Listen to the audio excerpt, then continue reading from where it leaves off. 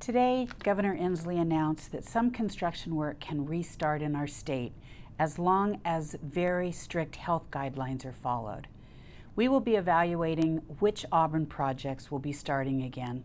This is good news, and I am hopeful that our construction workers will do all of the right things to ensure they are not putting themselves and others in danger.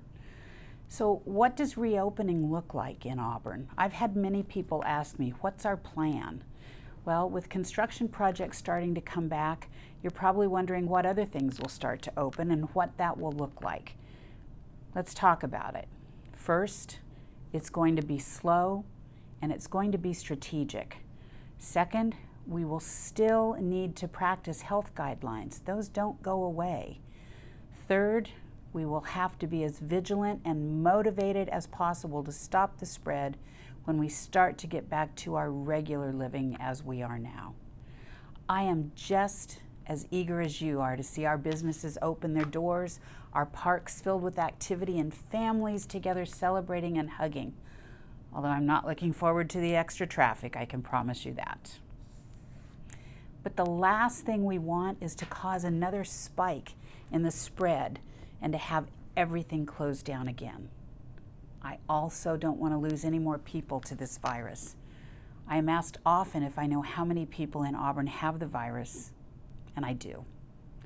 The information on the Seattle-King County Public Health website reports that as of yesterday, over 300 people in Auburn have tested positive for COVID-19, and 10 plus have died.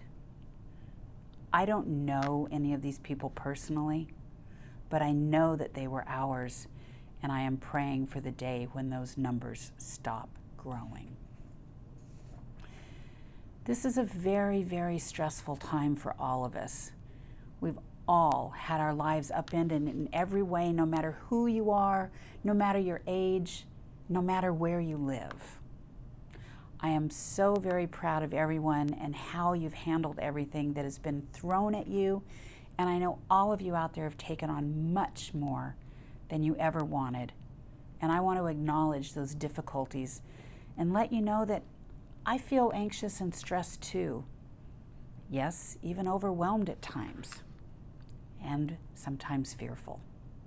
Now, I don't have any magic answers for you, and I certainly will not sugarcoat anything or pretend that everything is okay, because it's not. We have a lot of work to do in order to get to the other side of this, and I just want you to know that I know how hard it is.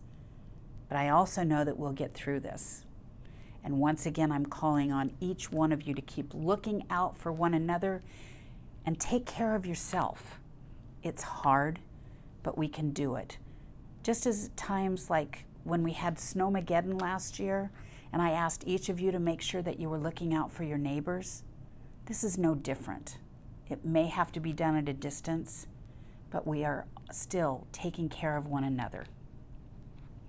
To those that have suffered economic losses, or those that have lost their school year, their senior year, those that are out there on the front line every day fighting this virus, or those who are feeling lonely and missing their family and friends, we've got this. And we see you. Don't give up the fight just yet, Auburn. We need you because we are Auburn proud and we are Auburn strong.